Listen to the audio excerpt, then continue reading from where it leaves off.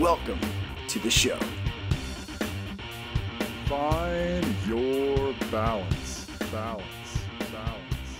Find your balance. That is our goal here at Boost Health. Welcome to episode number 57 of the Boost Health podcast. I'm excited in this episode to have special guest Jacob Schoen on the show. I first heard Jacob on the Ben Greenfield podcast back in 2017. And immediately after listening to that episode, I put my foam rollers and smashing devices in the corner and I didn't touch them for an entire year. And in this episode, we talk about why I did this and why it actually helped me a lot, what ELDOA is, how to create space in a joint, why L5-S1 is still the most important ELDOA exercise, why we should look at our bodies, especially the fascia, as intelligent systems, why creating sliding surfaces may be better than rolling or smashing, when to do ELDOA exercises and how long to hold them, and much more. All right, here is episode 57 of the Boost Health podcast. Is ELDOA better than foam rolling? With Jacob Schoen. Let's hear a little bit more about Jacob. He's a trainer focusing on physical performance and longevity. He's a lifelong student of the human body, and he's owner of Shift Training and Health in New Orleans. After receiving his bachelor's degree in kinesiology from Louisiana State University in 2014, he began his journey to become the best practitioner possible. Since his graduation, he received a certified strength and conditioning specialist from the NSCA, and additionally, he is a student of the Soma training program, Soma therapy program, and ELDOA trainer programs organized by Dr. Guy Voyer. These programs are the most comprehensive programs in training and injury prevention available at over 1,200 hours of required in-person and hands-on learning. He also is enrolled in the DOMP program through the Sutherland Academy of Montreal. At Shift, the motto is move more aware, and this is exactly what he aims to teach his clients. The goal of Shift is to use precise exercise that respects the anatomy and beautiful complexity of the body to create an awareness around movement that impacts the physical health and ability of the client. Additionally, the hope is that this increase in physical awareness affects the mental, emotional, and spiritual aspect of the person's life. Without awareness, it is impossible to create willful and meaningful change. And if the goal is to create a shift in the lives of his clients, then awareness comes first. Jacob hosts group exercise classes at Shift to improve both the physical capacity and long-term health of his clients. And additionally, he maintains a practice of entirely private sessions focused on improving the quality of movement and intelligence of his client's body. His dream is that by creating a small shift in an individual, he can create a bigger shift in the overall health of New Orleans. Well, yeah, for sure. Let me just tell you all how excited I am to have Jacob Schoen on the show today. So I first heard Jacob on Ben Greenfield's podcast. I believe it was in 2017. It was in early 2017. Does that sound right, Jacob? Yeah, it's kind of a whir right now. To be honest with you, my timeline is a little fuzzy, but I think I went to him in 2016, and then we recorded in 2017, something like that. Okay. Well, I was so inspired after listening to that show that I had been struggling with this nagging hamstring injury it was chronic. I mean, it's probably a couple years by that point. Yeah. And, you guys had a great show. Both of you had some really good points, but I was really inspired by what you said specifically about how ELDOA can help properly heal the body, specifically in the fascia, and how we maybe aren't necessarily doing the right things with foam rolling and smashing it to death. And I think we sort of had a similar background, and we both gave that a pretty good try. With my hamstring, I would get, the standard foam roller. I'd get the knobby foam roller, the rumble roller. I'd get a lacrosse ball. I'd get even the Olympic bar and smash it to death. And it just never got better. And I was like, okay, let's try this whole not smashing it to death thing and try some stretching instead, which we'll get into what ELDOA is and everything here in a little bit. But I just wanted to say I'm super excited because ever since 2017, I've been really excited to speak to you. And I just wanted to say it helped me a ton. I mean, just leaving that tissue alone to heal properly really made just a tremendous difference. So that's why I'm so excited, everybody. So you've got your own business. It's super cool. It's Shift. Tell me, because you're such a go-getter, did you open that up pretty much right after you got done with school, or how long was it after you finished up? It was in the middle of 2016. I actually did that. So when I left school, I worked at a couple of local gyms as just an independent contractor, just your kind of personal trainer. I'd been mulling over in the back of my head. I was like, I know for sure one day I want to own my own business. Even in college, I did a business minor because I just knew, I was like, all right, these are things I'm going to need to know if I want to one day own my own business. And so I had to try to switch my mind from kinesiology to accounting back and forth. It was tough. That was really tough. But yeah, so I had known for a long time that it's something I wanted to do, but I just wasn't in the right position. And to be frank, like I've never really been good at the business thing. I've always been just super passionate about training, super passionate about the body, super passionate about the fundamentals of what I love about this field. And then just the business thing is what comes second to that. And so it's always been an effect and not really a driver for me. But yeah, so I worked as an independent contractor, and I really just wasn't working in an environment that I loved. And I was like, if this is something I want to pursue, then I need to make my own thing. And so I left the facility that I was at, and I was just doing all my clients out of my house, which was not the best situation to be in, but you kind of work through it. And so I was really walking around the house one day because I was trying to think of the name for a business. I was like, all right, it has to be something that sounds active. It has to be something that is powerful, and just trying to think of all these words. And I really just came up with it because I said to myself, the goal for my business is to help people create a shift in their life. And so whether it be through movement or nutrition or exercise, whatever it is, the goal is to help people create a shift. And once I said that word, I was like, all right, that's it, And so that kind of stuck. And then the logo came after, and then all that kind of stuff. But yeah, so once I left college, there was always that little bit of underlying tension that said, okay, you're going to have to start your business. You're going to have to do it. And it was only really when I was in a position where I felt like there was no other option than for me to do that I really had the impetus to make it happen. And ever since then, it's just been about trying to, no pun intended, but to make shift happen, since then. So it's kind of been, it's been 3 years, I think, since I started it. And it's been great. Yeah, it's been great. It's been tough, but it's been good. So. Yeah, I think you probably found yourself in a gym, maybe even watching somebody foam rolling one day going, this is just not, this is just not the environment that I want to be teaching what I want to teach in. Right.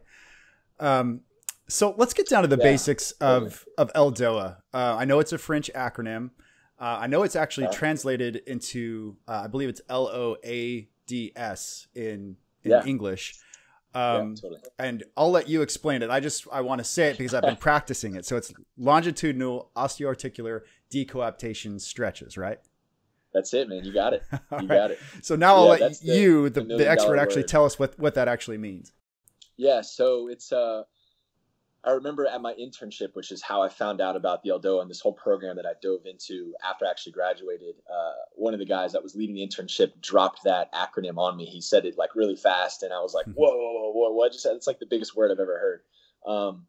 But yeah, so essentially what it is it tries to describe what the techniques do in the acronym. So longitudinal just means head to toe, right? When you work with the spine, you're working in an axis, right? So you have longitudinal, head to toe, full body.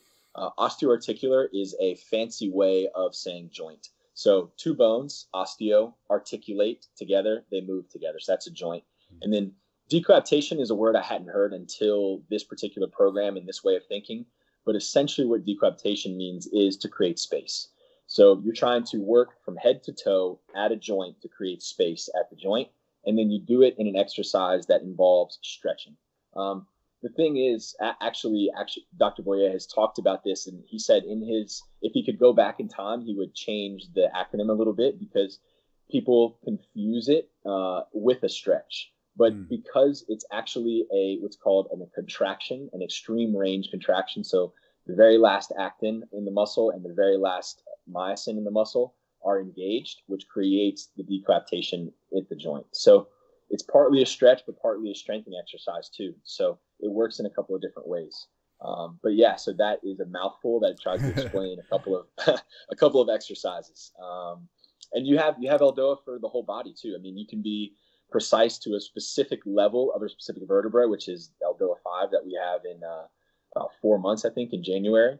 And then, or you could be as global as just, all right, I want to work with the whole dura mater, which goes from, inside the skull and the eyes all the way down to the tailbone. So you can work globally through the whole body, or you can be really specific at a level. So that's what I love about the exercise. You can be, a hammer on everything, or you can be really precise with like a sniper rifle, Right.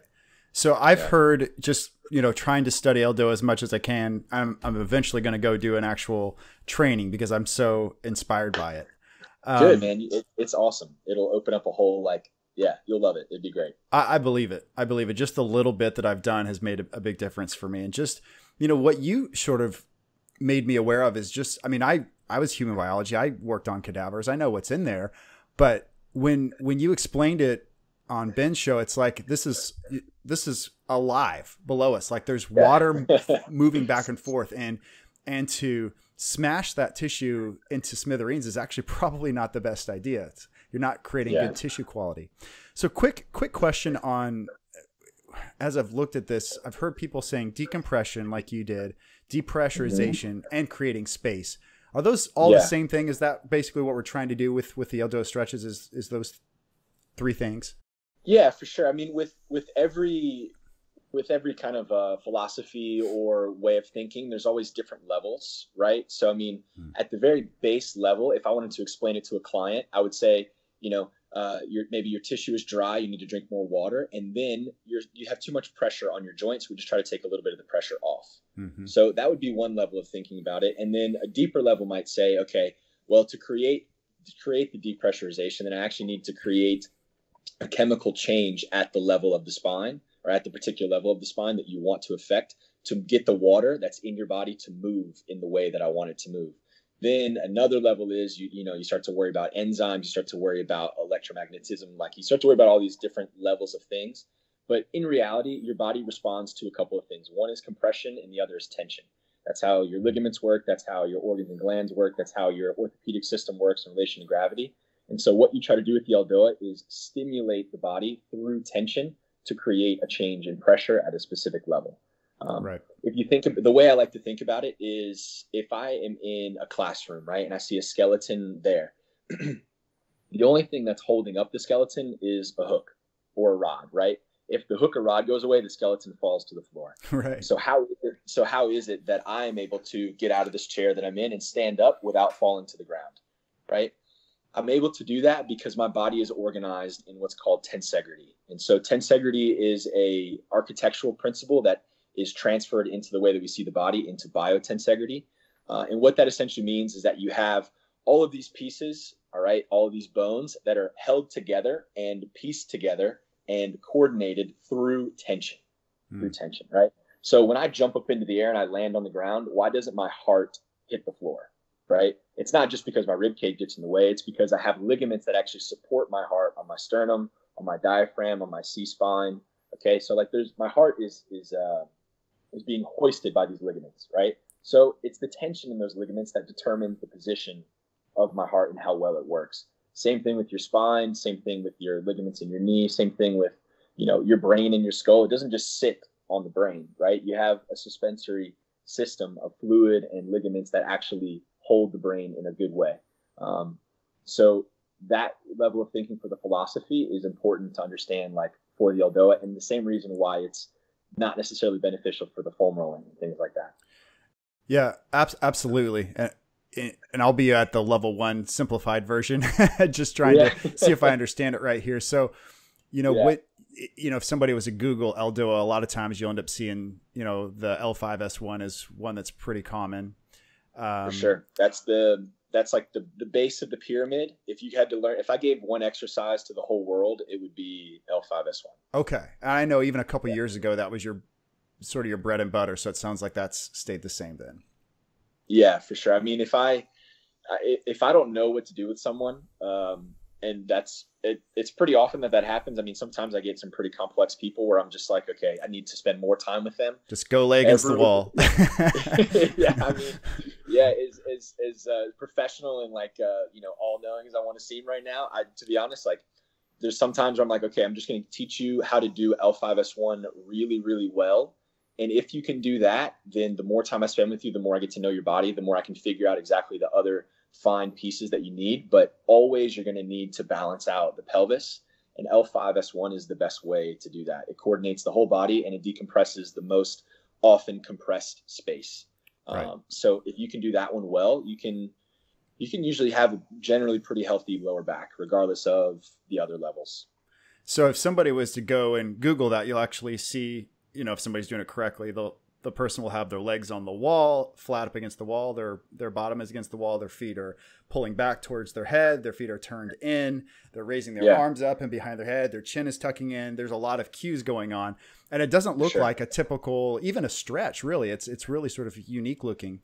But what you're basically trying to do, if I understand it correctly, is I'm trying to pull the fascia out from the top of my head to my fingertips, which would be above my head, all the way down through my toes, right? And on that one in particular, what you all are trying to do is trying to pull upward from, I guess it would be L5 up, and pull downward from S1 down. And that pulling in two different directions is actually what's creating that depressurization or creation of space, right? Yeah, 100%. You have the image. Perfect. Yeah, that's exactly what it is. And what you're trying to do is exactly that, because the spine is essentially floating in your body right now, right? Like you have no hook, you have no rod. If I pull on one end, then the whole thing moves. Oh yeah. Right? Yeah. You see what I'm saying? So it's kind of like if you imagine walking a dog, right? If you imagine walking a dog, if your leash is 100 yards long, well, then the dog's going to have to be 100 yards away for you to have control of it, right? Because that's when the leash actually has tension. So what you're essentially trying to do is you have L5, you have one dog, you have S1, you have the other dog, is to create tension in the leash so that you can move the dogs how you please.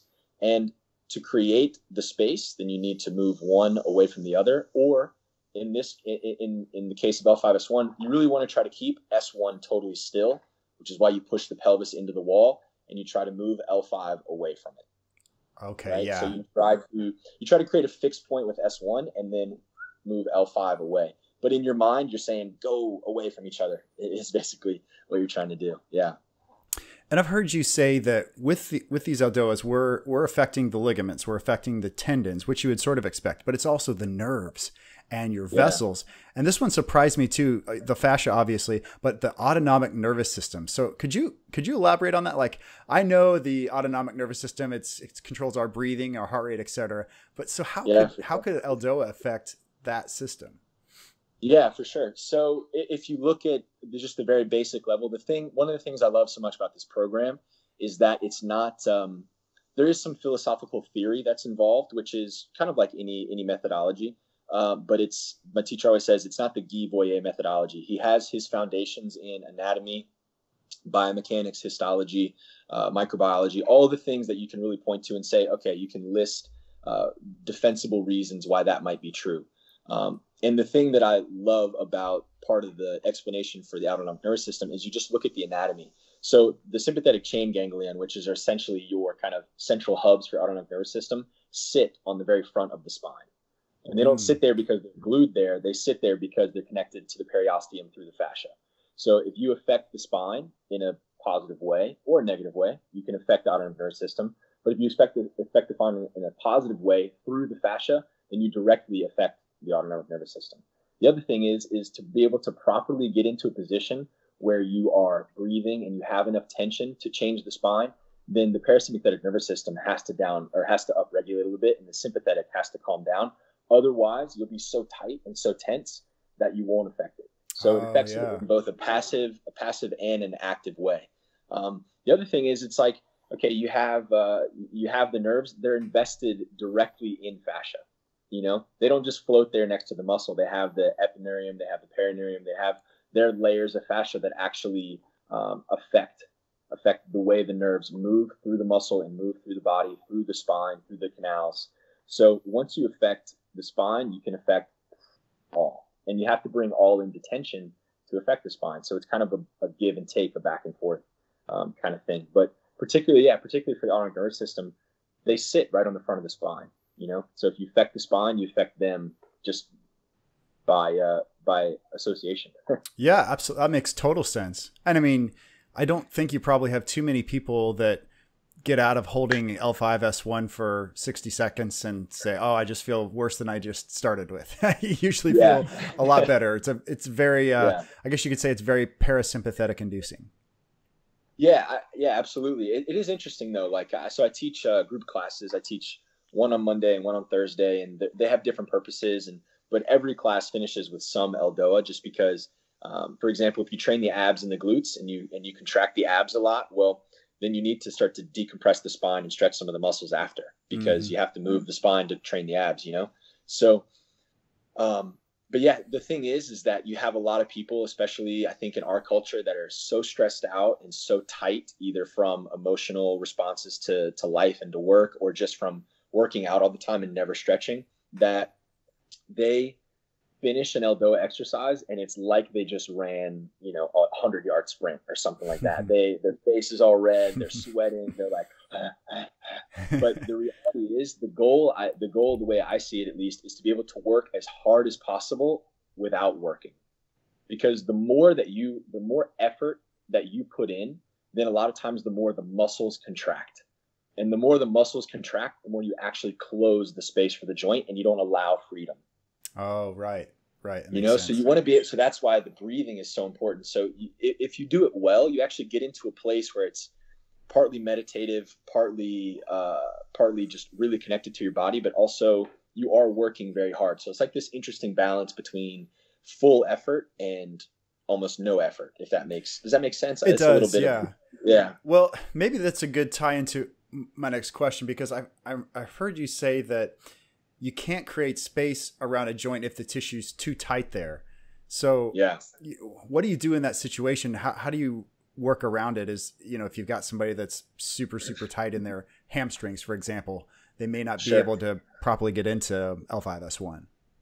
Yeah, totally. So, I mean, like a classic example would be something like that. Everyone gets up on the wall and they try to straighten their legs a little bit and their butt lifts off the ground 6 inches, or their feet, points.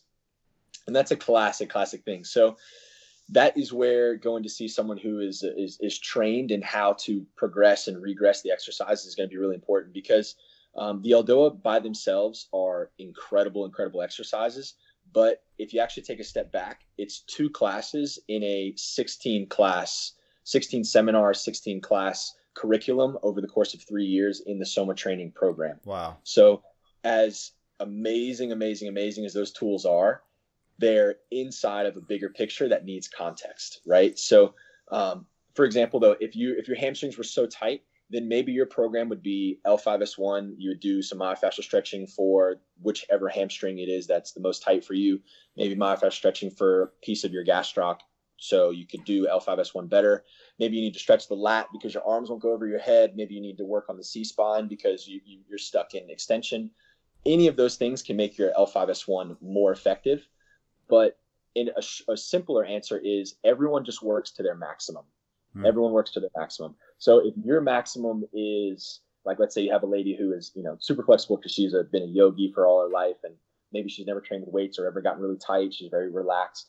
Her L5S1 might look totally different than my L5S1, because if I'm really tight and can't touch the floor with my hands, then, it's going to be difficult for me to straighten my legs and look like the textbook, Right. So everyone's is going to be a little bit different, but the idea is you want to stimulate the body to change. And to create change, you need a field of demand. So to create a demand, you need to have the person work to their maximum. So if their maximum is their knees are still bent by 20 degrees, then that's their maximum. And then they try to work a little bit better each time. Gotcha. So, for example, I have people in class that are either weightlifters or they've been stuck at a desk for, 20 years, that whenever they do T6, which is just a classic one over your head like that, their spine it looks like the letter C. It's like totally kyphotic, totally rounded. They're fighting. Oh, they're doing this. But I would rather that than someone who has been doing yoga for their whole life and just holds T6 without even looking like they're trying. Because for them, no demand being created, right? So there's the balance between looking orthopedically like you want the textbook to look and then actually being challenging enough to stimulate the person to respond to the exercise. Yeah, that makes sense. And you said, so myofascial stretching. So let's say you've got the guy that's got cables for hamstrings and they won't unlock. So you would maybe do some primers or some myofascial priming before he would get into L5S1. And I heard you say, this is really cool. I'm going to pick your brain in a little bit on this. There would be some specific things, maybe even just for the hamstrings to try to open those up a little bit, right?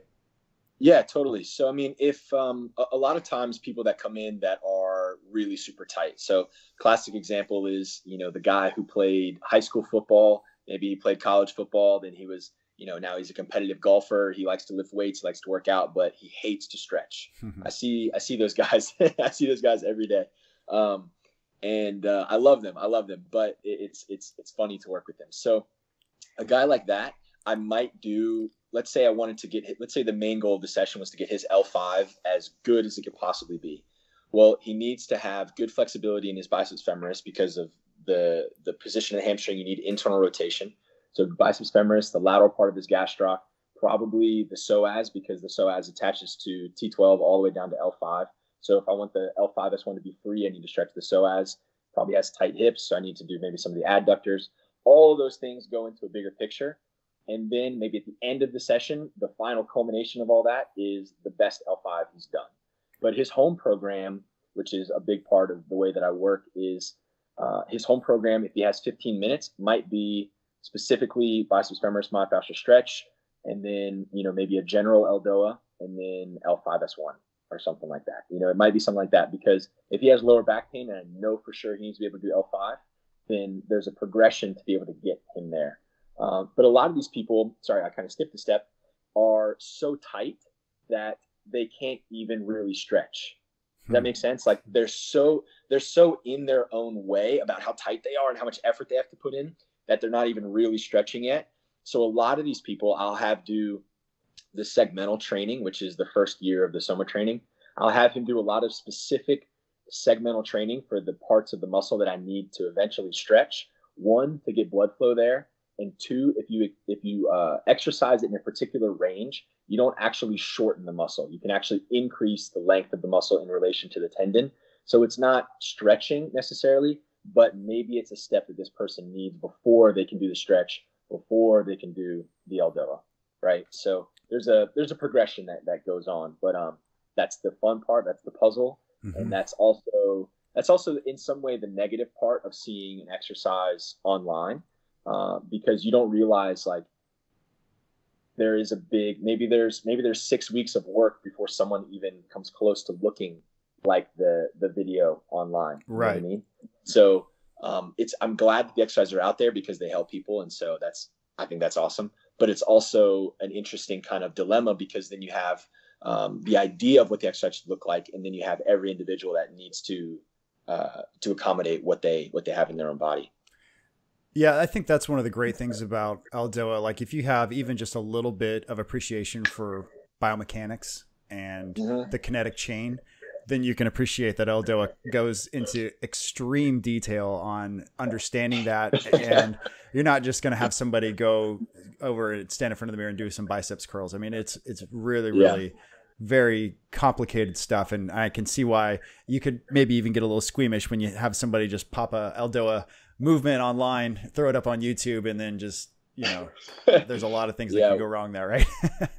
Yeah. I mean, I think it's both good and bad. I think it has good things and bad things about it, because to be fair, if I looked back at the way that I was teaching ELDOA exercises after I took the first ELDOA 1 in 2015, I would probably laugh at myself and be like, that's not the way that you teach that. The foot's supposed to do like, the reality is everyone's at a different stage in the way that they learn, the way that they teach exercise, the way that they actually work with their people. And so I try not to be one of those people who's like, oh, it's not the way that I do it, that's wrong. It's not wrong. It's just the way that it's just where you're at right now. And so as much as I think it's sometimes a bad thing because maybe someone does it the wrong way and doesn't get a good effect from it, maybe there's 20 people that do it that way and feel better after. So good point. Yeah. It's kind of a give and take with that. I want everyone to do it as good as possible, but the reality is that, everyone's at a different level. So it just works in different ways. Right. All right. Let's talk about what was so inspirational to me when I heard your show a couple years ago. So it's foam rolling and smashing. And as doesn't that just sound good for you? Just smashing, just smash it, smash the tissue to death, because, well, that's part of what the problem is, right? Like, at least in the States, it's like no pain, no gain. And in this particular case, it could actually be causing more problems. So I think I told you, I did this N=1 experiment. After I listened to that, I was like, all right, seriously, the next day after I listened to you talk, I put my foam rollers in the corner and I didn't touch them for a year. I was really proud of that. And I wrote an article a year later called 3 Reasons to Not Foam Roll. Okay, solid. But, the problem was I had this hamstring injury that wouldn't heal. And sure enough, almost as soon as I stopped, beating the tissue into oblivion, it started to feel better, which makes sense to me now. And, I think one of the reasons this happened, which I think you would agree with, is that we're not, at least most of us are not licensed massage therapists. So we can't really appreciate which direction the fibers are going. And we don't really know if we're pooling blood, if we're pushing in the right direction or the wrong direction. Maybe which I want you to talk about, whether we're maybe even pushing water through the tubes in our fascia the wrong direction and maybe even dehydrating our tissue more. So can you talk a little bit about, what's going on underneath our skin? Why may it not be such a great idea to try to, fix adhesions and fix trigger points with this type of method? Yeah, sure. That's this is where I have to organize my thoughts so I can stay totally on track. But first, it is partly a philosophical thing. Like, it is, in some way, you have to accept that you're going to look at the body a certain way. If you look at the body as just a random organization of bits and pieces and, all right, it's pretty cool, it looks kind of good, it does some stuff, but there's no real intelligence in it, then it maybe makes some sense to smash it or to, gnaw on it or whatever it is you want to do nowadays. Have an adhesion, just bite it. But yeah, if you look at the body the way that I've been not instructed to look at it, but the way my eyes have been opened up to look at it, it's just this amazingly beautiful, complex, organized, continuous, just unbelievably intelligent thing. It really is just unbelievably intelligent. And the fascia is really what gives your body its intelligence. The reason why the fascia gives your body its intelligence is because for your body to be intelligent, one, it needs to know its place in space. Okay. And your fascia is what actually gives the feedback to your brain about where you are in space. So you have the periosteum, for example, has the fastest type of neurons that send the information to your brain. So it's not in the bone, it's in the periosteum, which is a fascia, right? So that has it. Then you also have the ligaments. So how do you know whenever you're walking that you're about to sprain your ankle before you roll your foot? Well, it's the ligaments in your foot that give you the feedback to allow yourself to catch. It's not the muscle, it's the ligaments. And then even if it were the muscle, it'd be the smart part of the muscle, which is the tendon and the fascia around it. The muscle is just meat. It really is just protein and water. So from that level, you have to say, okay, there is something that's intelligent about my body that allows me to move and do the complex things, gymnastics and soccer and all the stuff that we can do. So what is it that allows the intelligence? The fascia. Okay.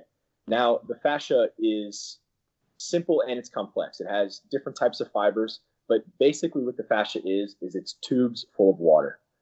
Okay, so if you have a tube and you have something in it, that thing is supposed to move. The water, it doesn't just sit there. The water is supposed to move. Which direction is it supposed to move? It's supposed to move in the direction of the tube, right? So you have different pieces of fascia throughout your body that go head to toe or left to right or over different bones. They have their directions. If you try to push the water in a direction that the tube is not going, you don't create good movement in the water, right? So life is movement. Your body is 70% water. So 70% of your life is the movement of the water inside of your body.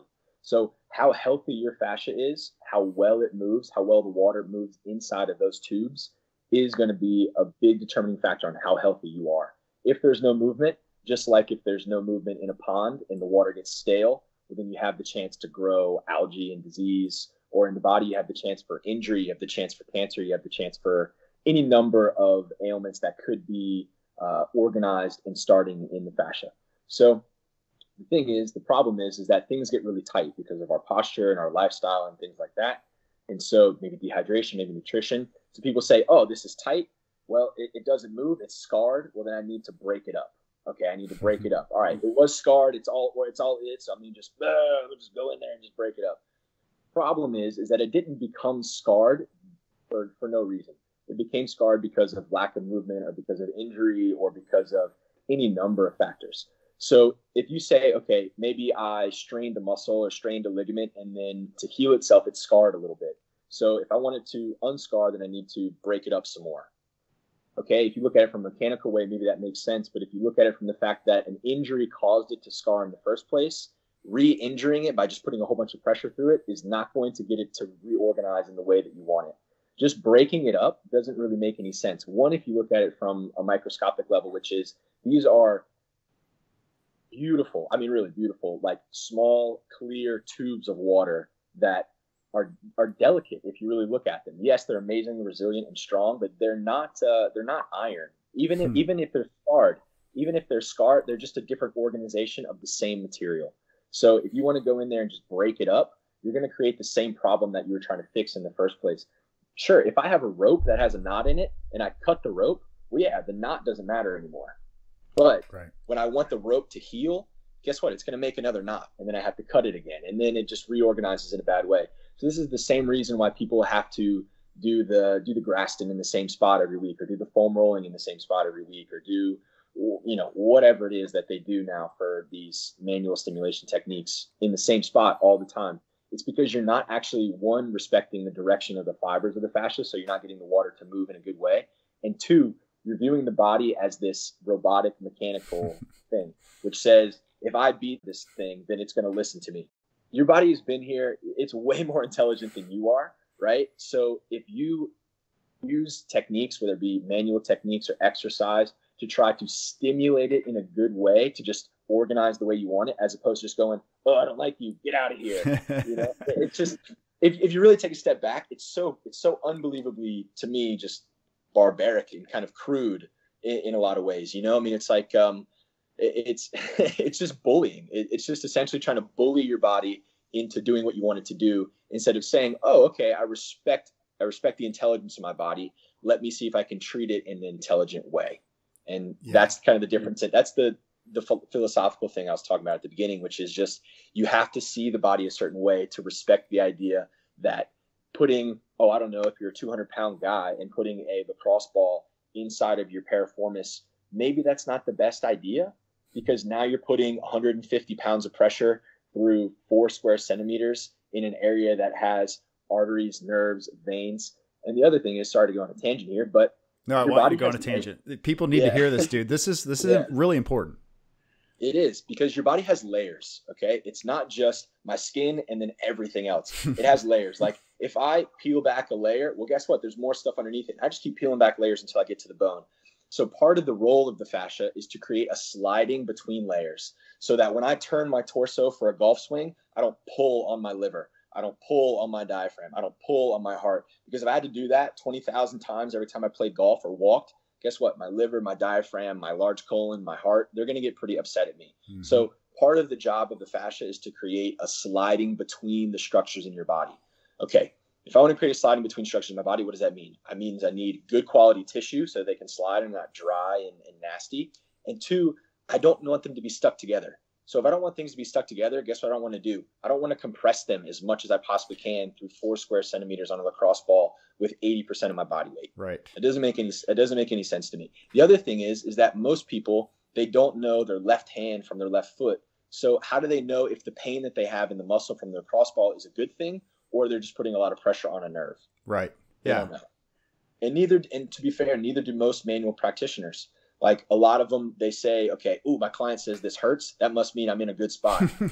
No, not necessarily. Right. Not necessarily. I mean, I can push on your nerve I can push on your sciatic nerve underneath your piriformis in 4 seconds if I have you on the table, but it doesn't mean that pain is a gain. You know what I mean? You have to just evolve. The thinking of the way we treat the body has to evolve a little bit. Yeah. I really like how you explain that with the sliding surfaces. That turned on a light bulb for me. We're not just meat underneath of our skin, right? Like, so you explained it once where, let's say you have an adhesion and that Yeah. adhesion is stuck between those two sliding surfaces, right? And Sure. so I really like how you described it, because we want to create a sliding surface and it's stuck there because of that adhesion. And so, like Right. you just said, a typical way to attack that would be with massage or with smashing or something. And so instead of creating that nice, smooth sliding surface among those two layers, all you're really doing is just squeezing it even more together. And I think honestly, like, ELDOA is fantastic, but one of the biggest reasons I had progress so quickly when I stopped was because I stopped. I just left the tissue alone and let it, because tissue quality is one thing you talk about a lot too, is like, it's just, you're creating scar tissue on top of scar tissue on top of scar tissue. The quality of that tissue can't be good when it's trying to heal back together, right? 100%. Yeah, I mean, 100%. Scar tissue is, it's tissue that just hasn't gotten any love in a while, right? And so if you just essentially go with the attitude that, oh, I hate you, get out of my body, then all you're really going to do is stimulate more of the same thing, So one, you have to make sure that obviously the big factors, diet and lifestyle, are in order. You're drinking good water. The stress is as low as can reasonably be in 2019, And then you have to say, okay, is the exercise that I'm doing intelligent, and is the therapy that I'm getting done intelligent? Because apparently, and this is something Dr. Voyer has said in his classes. So there's 3 years of the soma therapy. So there's a soma training, which is, you can think just exercise basically, and there's soma therapy, which is just manual practitioner work. The second year is fascial normalization, which is what I would use to work on some of the scar tissue that you were talking about, which is essentially trying to reorganize the gliding of the layers, the movement of each piece of fascia in relation to what might be scarred. And apparently, if you try to move the water in the tubes in a way that is more than 10 degrees off of the direction of the fiber, so if I don't know my anatomy really, really well, then not only could I create harm by too much pressure, but I could also create harm by going in the wrong direction for the piece of tissue that I'm trying to work on. Wow. Because if you think about it, the water wants to move in the tube. If you try to push the water against the side of the tube, or in a way that isn't conducive to the way it naturally works, then I think it's really easy to see how you can end up creating more trauma and more problems with the way that it works in the long run than if you were to, in your case, just kind of do nothing. So I don't want to throw massage therapists under the bus, because there's obviously really good ones that probably know their anatomy, no problem, and push in the right direction for blood pooling and sure. tissue quality and all that stuff. But I'm just curious, do you need to get any body work done yourself? And is it something that you recommend for other people? Just regular old massage therapy? Yeah, absolutely. I do. I view massage therapy as a really, really valuable tool in the toolbox, because a lot of times people have, for example, if you look at the leg, right? Let's say weirdly enough, let's say I just chop my leg off, right? And now I'm holding it like a drumstick. I'm looking down at the bone, looking down towards my foot. Well, wrapped around my whole thigh, all right, are all the muscles of my thigh. In between those muscles should be some septums. There should be different pieces of fascia that kind of separate the leg into its different compartments, adductors, extensors, flexors, all of that. Part of the goal, I think, of massage therapy is to get those pieces to move amongst each other. It's not to put a whole bunch of pressure through. It's to say, okay, I'm going to have to use some anatomical words, but is my rectus femoris separate from my psoas? Is my adductor magnus separate from my adductor brevis, separate from my pectineus? Do those move? Can those move separately? If they can, great. If they can't, then part of the job of the massage therapist is to get them to move better. And that is really valuable, because then they move better. And then if you go to a trainer that knows what they're doing, then they can stretch in a good way. Because if you just have all these things tied together and you try to stretch, maybe they all pull, and the one that you want to stretch doesn't move as well. So the therapy and the training go hand in hand. Like they're on the same team going for the same goal, but they have different approaches to, what would be effective for that. Okay. So yeah, I don't get a massage as often as I should because of different reasons, but no, I totally believe in it. Whenever I go to Dallas for classes, or Montreal for classes, I try to book a session with an osteo so that they can work. I have a hip problem that I've been working on for freaking forever. Not hard enough, but because I like to work out. But yeah, so no, I get manual therapy done as much as I reasonably can, because it just does things that exercise, to be frank, sometimes just can't accomplish. Sometimes you just need someone to go in there, reorganize the tissue so that the exercise becomes more effective. Okay. I'm surprised by that. I'm glad to hear that. So we're not saying pshaw to all to all physical therapists and massage therapists. Do you ever yell at them that they're going in the wrong direction? Say, no, bro, that's not the direction of the You're 5 degrees off, man. Go. No, I just enjoy it. Like most of them, if I ever get a massage, most of the time it's just for me to relax. It's just, I want someone to kind of move my body around, and I want to be totally passive. But the thing I always do after I get a massage is I make sure I book time so that I can stretch after. So if I'm getting an hour massage, I'll save and I'll book it for 2 hours. And then I'll just use the second hour just for myself to just stretch what is now more free, has more blood, has more of my awareness in it as well. Cool. So I try to use it for both. Yeah. All right. Something else we have in common is a hip issue. And I just want to pick your brain a little bit about how you've used ELDOA to help with it. Mine is, I think, probably from repetitive use in cycling and running. I think yours maybe was even possibly the same thing, because I know you did a little bit of that yourself. If I do a squat, or if I try to kneel on my knees and I sink down, you can visibly see that my left side is higher than my right. I've got some wacky stuff happening in there, and I've tried all the stuff that I shouldn't have and everything that I think should help, and I can't seem to get it anywhere. I have not yet learned or tried any specific ELDOAs that are for like the hip flexor or like the IT area. So I'm just interested to hear what you've done and if you've seen any progress. Yeah, for sure. You, based off of what you just said, you might have a problem with like two things I would look at right away are your internal rotation, one side to the other. My guess is you probably have a much tighter obturator internus and piriformis on the side that won't sit as low. And probably some stuff with like the proximal part of your hip in the very front. Like if you bring your knee up into flexion, do you have like pinching in the front of your hip? No. Okay. But when I try to kneel down on, like when you're trying to kneel onto your heels with your butt to your heels, my left IT band, I feel like I just want to chop it out of my body. You just smash it, man. Yeah, just smash it. If you smash it enough, it'll just disappear. Yeah, because the IT band, it's so pliable and easy to work with, right? Exactly, man. That's the other thing is like people, they don't respect like the actual tissue itself. The IT band is the coordination of 3 different muscles of the hip. You have the TFL, you have the glute medius, and you have the superficial part of the glute max. And then not only that, but you have the femoralis fascia that wraps around. So the IT band is like the central hub for your lower limb to coordinate with your pelvis. So to just brutalize it, it doesn't make any sense, but it hurts a lot, so people love it, I guess. Yeah, right, but, exactly. But okay, yeah, for the hip, so mine is actually I think a former labrum tear, and then maybe like a small, what's called like a FAI, for more acetabular impingement. So it's like a small, maybe bony growth at the very front. So for me, the thing that I need to do the most is I need to stretch the distal part of my psoas, so that the part that attaches to the actual femur and crosses the hip, and then the proximal part of my rec fem that attaches to my hip, because those two muscles, they kind of overlap like this, and they essentially form the front part of the hip, but mine are too tight, and like I was kind of saying earlier, they're stuck together.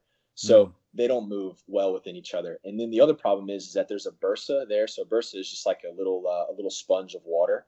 And the problem when you have tissue that's too tight is a lot of time you squeeze the water out of the bursa and it becomes calcified. So now I have like a little piece of calcified tissue in between the soft muscles. And so every time I flex my hip, it creates pain. So for me, I have to do get a lot of blood flow into the area. So do a lot of little reps for the distal part of the psoas, and then I have to do a lot of stretching.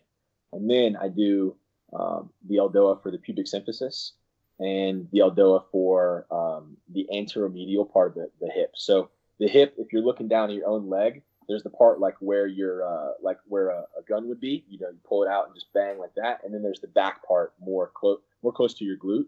those two parts of the hip, both each have ELDOA. So I need to do the front part. One. So I'm curious, does each of those specific ELDOA moves, do they have their own like unique name? Like I know L5S1, is it like named by the area that you're working? And I'm just curious. Yeah, totally. So the spine is easy because it's just the level of the spine that you're working on the most. And the thing that I like about them is that it's all based on the anatomy. So you have the anteromedial part, so the anterior, so the front middle part of the hip, so the anteromedial, and you have the posterolateral.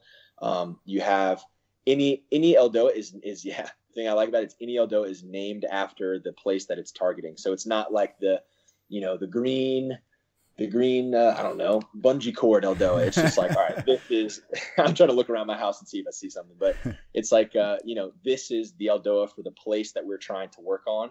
All the anatomy is focused on this area. All of the intent is focused on this area based off of, the assessment and the goal of the exercise. So your students get a little anatomy lesson along with a little bit of better movement. Yeah. Well, I mean, so like one of the best parts is like, if you have someone come in and they have an injury, my personal slogan, if you will, my personal kind of tagline for my business is move more aware.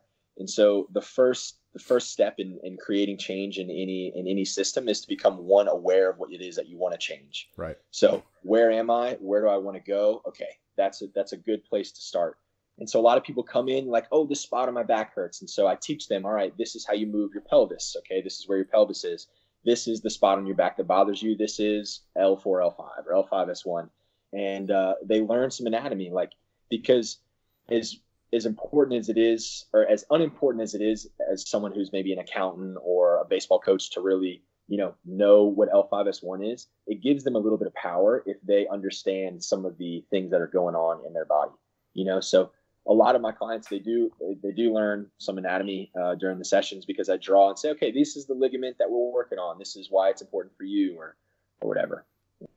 Yeah, that's good.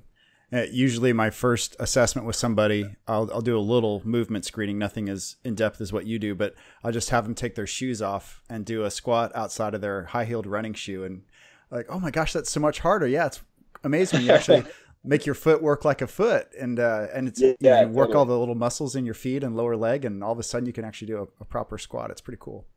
But yeah, it's cool to help people just sort of get that body awareness right away and help them understand that is a very important part. Like trying to teach somebody how to do a scapular retraction. Like I've had people where it can take a really long time and then you just all of a sudden a light bulb goes off. But it's learning how to pull. That's the hardest one to teach, I think. Yeah, for sure. There's I've definitely had times where I've been, and this is not a bad thing, but I've definitely had times where I've been working with people who, maybe they weren't athletes growing up or dancers. And so their level of body awareness is not so good. And there's definitely times, especially when I was like first getting into this, because you have the exercise that you want them to do, and how many steps it takes to get there, but you don't necessarily appreciate where someone might be on their journey for understanding their own body. So I was getting like frustrated with people. I was like, can you not like do the shoulder thing that I'm trying to get you to do? Like, can you not keep your head still? Because I'll be like, all right, raise your arm, but keep your head still. But no, put your head back. Oh, and then their arm would go down, or like they'd move their leg, and I'm like, oh, stay put. Yes. But yeah, so I mean, but that's part of the goal too, because even if you don't necessarily get them to be able to do the perfect exercise right away, you have to build a new map of their body in their brain, because a lot of people are, whether it be from the injury or from stress or from maybe just a background that wasn't very active, they don't have the base level of awareness to be able to do some complex exercise. So a lot of times people's first program is just general movement and awareness. Mm-hmm. Okay, I want you to pick up your left hip. I want you to bend just your right knee. I want you to push your head forward and backward. I want you to move your shoulder or whatever progression they're on. And then later, 2 months maybe, then they do the exercise that, you actually wanted them to do the very first session, But I mean, that's kind of the cool part about coaching, is because you get to see, all right, this is where the person was, and now they're at a place where they can do these things. So it's it can be pretty cool. It can be frustrating sometimes, but it can be cool. Yeah. One of the cool things about ELDOA that I didn't realize until we talked today was the amount that it has to do with proprioception. Like you're talking about understanding where your limbs are in space. I didn't realize that the fascia had that much to do with it. So I would assume that, having somebody creating the body awareness through the ELDOAs as you would step them through them would actually help accelerate their understanding of spatial awareness and proprioception, doesn't it? Yeah, absolutely. So, I mean, that's the proprioceptors lie in the fascia. And so, of course, it's kind of like one of those things where it's like, all right, everything comes back to the fascia. I get it. But no, I mean, it really does. Like that is the intelligent part about your body, obviously, other than your central nervous system, your brain, your spinal cord. But it's really what coordinates your whole body and gives the feedback to everything. So the proprioceptors lie in the ligaments, which are a fascia. They lie in the periosteum, which is a fascia. They lie in the Golgi tendon organ, which is a fascia. So that's where the intelligence of your body really comes from. And then obviously you have all of the enteroceptors in your organs, but that is the intelligent part of your body. And so whenever you get someone to change the map of their body and their brain, you definitely open up a whole new way of thinking for them and a whole new way of moving. And like, for example, I have a lot of people that come to my classes they come straight from their 9 to 5 to my 5:30 class, and they've been at a desk like this all day, but they report to me, they're like, oh, I noticed that I'm sitting up taller at my chair without even trying. Or I noticed that as soon as my head goes forward, I bring it right back, Cool. Because everyone's stuck like this. Or it's like, I noticed that, like a guy told me literally yesterday, I was driving and I looked over at the person in the car next to me and their head was so far forward. And I was like, oh, I put mine back in place. And so by repetition of like, all right, put your head in a good place, No, by challenging their brain, not only physically to say, okay, push harder for the extension, but also, okay, where is your head?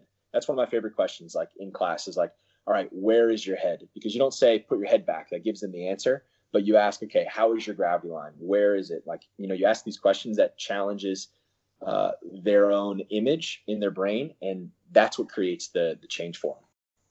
Do you ever, I'm just curious, I was making some videos for my online training app the other day, and I was doing my stuff and I was watching it back, and I was like, oh man, this guy's got pretty good form. Okay, I should actually put this out there. And then I saw myself shrugging my shoulders up on some delt raises and then leaning my head forward. I'm like, good God, I'm gonna have to do that. But to your point, it's like, even guys like us that have pretty good body awareness, I think it's just something you have to do all the time. Like, oh my gosh, I'm slouching in my chair again.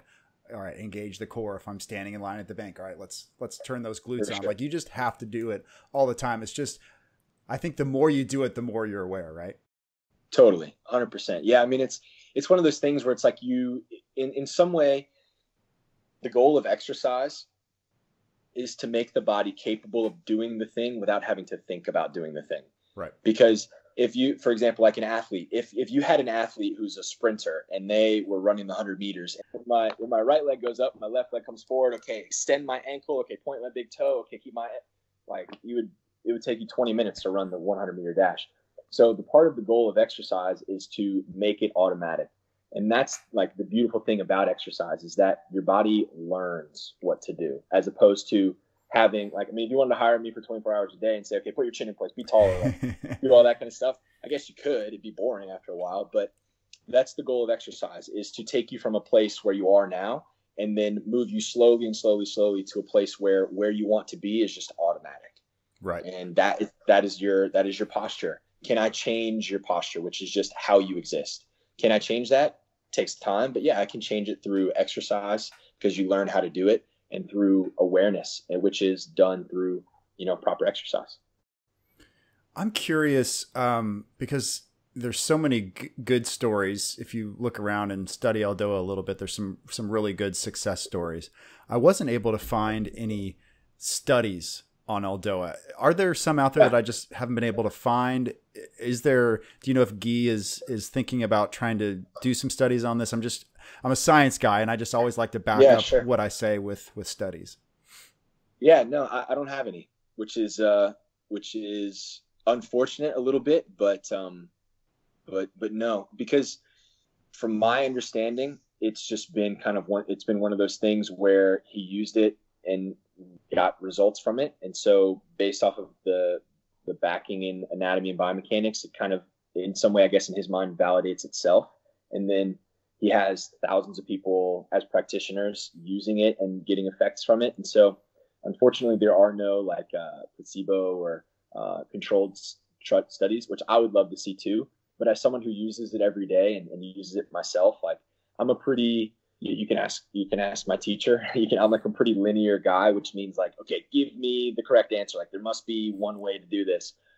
So I would love to see those, but I've had to just kind of work with the fact that I feel that they work and that the people that I'm working with feel the effects from them. And so unfortunately there are none, but I think that's kind of the way that he wants it in some respect. Yeah. I mean, if people are loving it and they're having good results, it's pretty hard to argue with. I mean, it would be nice to just be able to pull that and go, and on top of all of the good results we're seeing, here is this thing. I mean, you're a science guy too. I know you can appreciate that, but hopefully absolutely. There'll be somebody that comes along that'll actually just knock that out. I mean, part of it is it just takes a lot of time, and it sounds like, Givoy is just one of those that just wants to keep teaching and progressing on. It doesn't want to take time to maybe set aside time to do that. Yeah, I think that's his MO. I think that's his MO. He's if you ever get the chance to meet him, you will find that he is an extraordinary individual in many ways. He's infuriating sometimes for a guy like me who's like, Gee, you have to explain this to me. I don't understand. I remember specifically, I'll tell you like a little story. So when I was in high school, this is how my brain worked. When I was in high school, I took Latin. And I was absolutely terrible at it. So bad, in fact, that I would have to memorize entire passages from the Iliad or the Odyssey so that if I saw the first word, I could write 300 words from memorization and just go. And that was like my translation. And so that's the way my brain worked. I was like, all right, if I'm going to get a good grade, then I need to be able to memorize. I need to know the answer. I need to get A's on all the tests, all this kind of stuff. And we were doing a biomechanics class, like a biomechanics part of the lecture in ELDOA 4 last November. And we're going through all the exercises, and he's explaining how one exercise works. And I say to him, I'm like, Gee, that's the exact opposite of what you said for another exercise. So you were like, A equals B, but B does not equal A. It was something like that where it just didn't linearly make sense. And the thing that I didn't put together is that when you change the pelvis's orientation to gravity, you change the dynamics of the pelvis, right? So pelvis vertical versus pelvis prone is they're two different biomechanics because of gravity. And so he's like, I understand that you're confused, but I need you to try to feel. And so that's like a part of the thing with the ELDOA is you don't know where you can't say someone's leg automatically goes 45 degrees of ABD. You can't say that because if they're ectomorphic or if they're more tight, maybe it doesn't go 45. Maybe it goes 42 or 40 or whatever it is.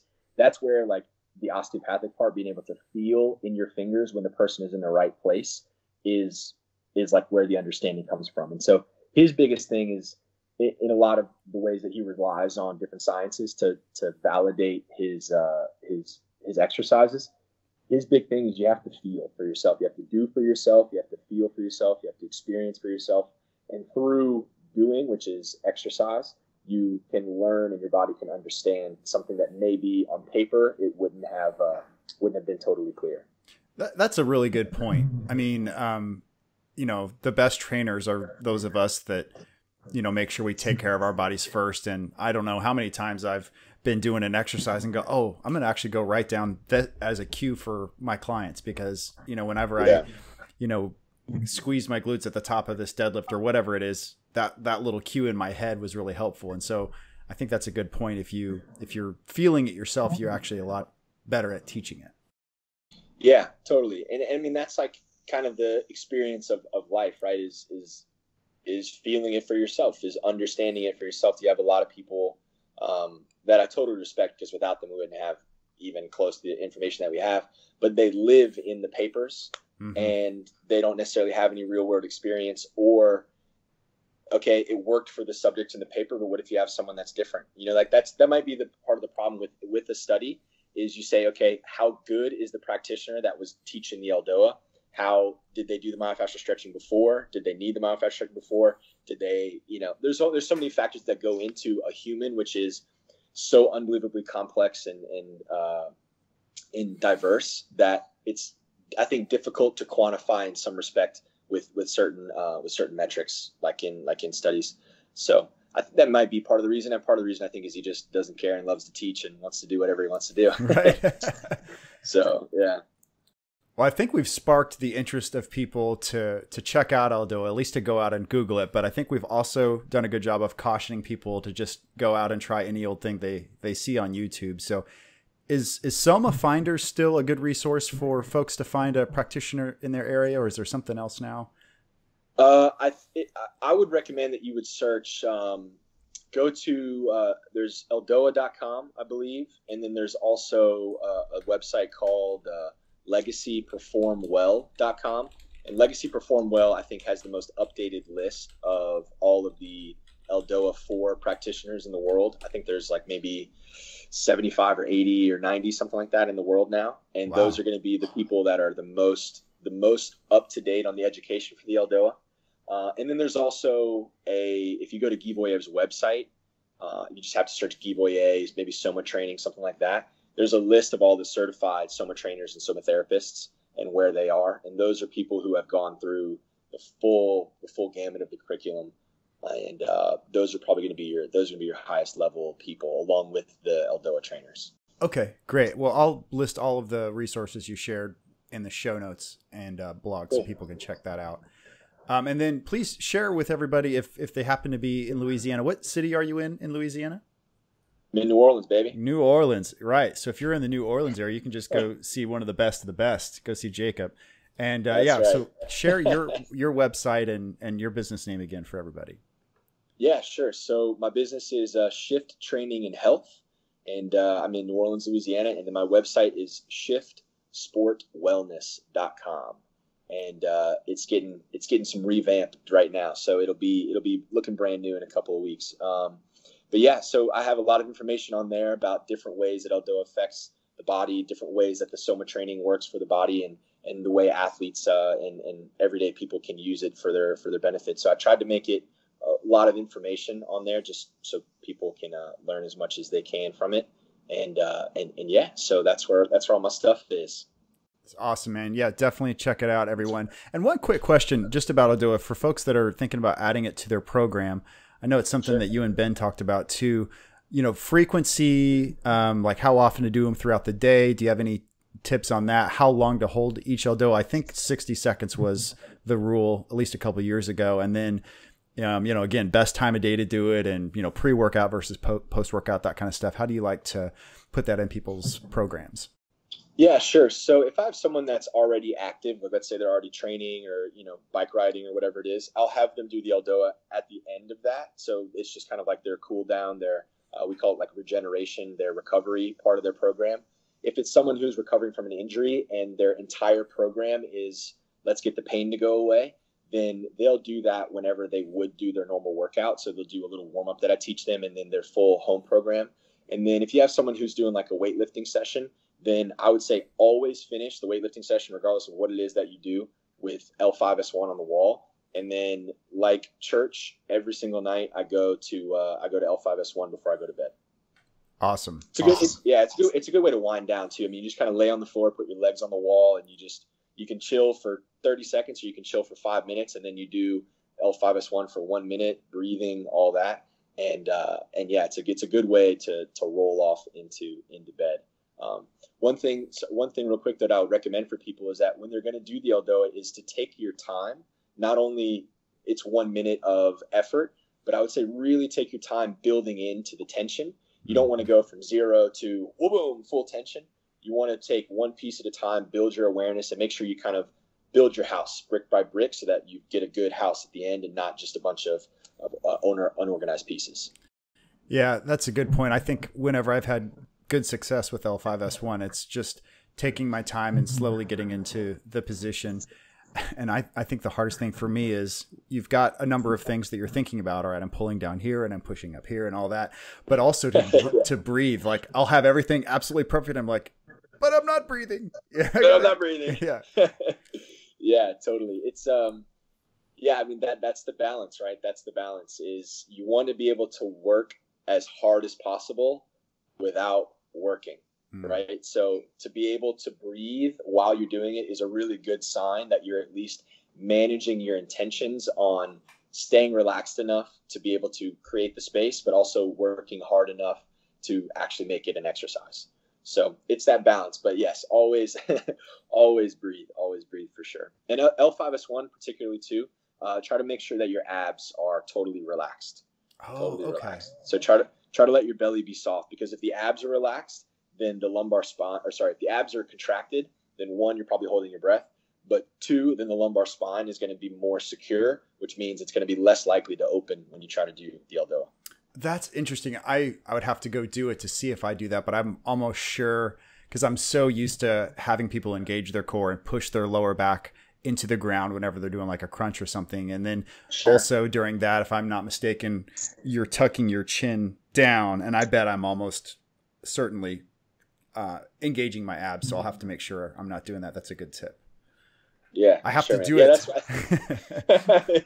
that's why the ELDOA can be like amazing, because it coordinates 30,000 different pieces into this one exercise. But it's also why it can be really frustrating for people if they try to go to the super advanced version too fast. Right. You know, like when I teach it to people, I say, typically I'll give them the full exercise with some modifications most of the time, but I'll give them one thing for the week that I really want them to focus on. Like, I'll just say, I really want you, regardless of everything else that you do your best with it, but I really want you to be as tall as possible. Right. And then when they come back, I'll say, okay, good. You mastered being tall. Now you can be tall and really work hard with your arms. All right. Now you have two things. And then you add 3, 4, and before you know it, you have all of the pieces coordinated and you make a good exercise, as opposed to just being like, well, I don't know what I'm doing. Right. Yeah, that's good. It's like golf. It's like putting all the small pieces together. That is the exact analogy that I use is golf. Because you're trying to, golf is bullseye, or golf is darts with the bullseye 500 yards away. Right. So when you're doing an ELDOA, you're trying to communicate with a very small piece of your body using the whole body. Right. So there's a lot of chatter going on that could get in the way of that communication. So you need to clear people out of the bar so you can talk to your friend. That takes time. Oh, I like that. That's a good way to put it, actually. Well, dude, thank you so much for your time. I really appreciate it. Yeah, man, it's my pleasure. I'm glad to be able to share with you, and I appreciate you giving me the platform. So my pleasure. All right, everybody. So ELDOA.com, LegacyPerformWell.com, and of course, ShiftSportWellness.com. Check out Jacob. That's right. Thank you all very much for watching the show today. Also, thank you to my special guest, Jacob Schoen, for joining the show and sharing his expertise. If you like this episode, please give it a like right down here. And also, please hit the subscribe button right up here. That way you can keep up with all the latest on Boost Health TV. Until next time, this is Paul Sandberg for Jacob Schoen saying goodbye and find your balance.